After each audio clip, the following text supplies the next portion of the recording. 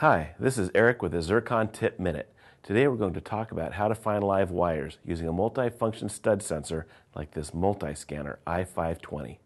The MultiScanner i520 will help you locate wires up to 2 inches deep behind the wall, as long as they aren't shielded by metal.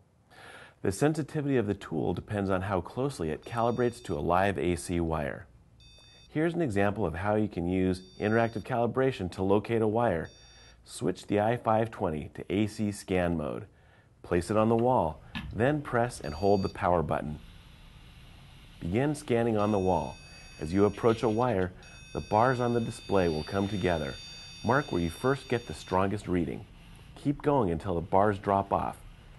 Reverse direction and mark where the tool shows the strongest reading again. Since the wire was close to the wall, you get a wide zone at first. If the wire had been further back, the zone would have been smaller. To narrow the results, turn the tool on over one of the marks and scan again. Mark the points where you get the strong signal, just like last time. You'll get a smaller zone with the target still in the middle.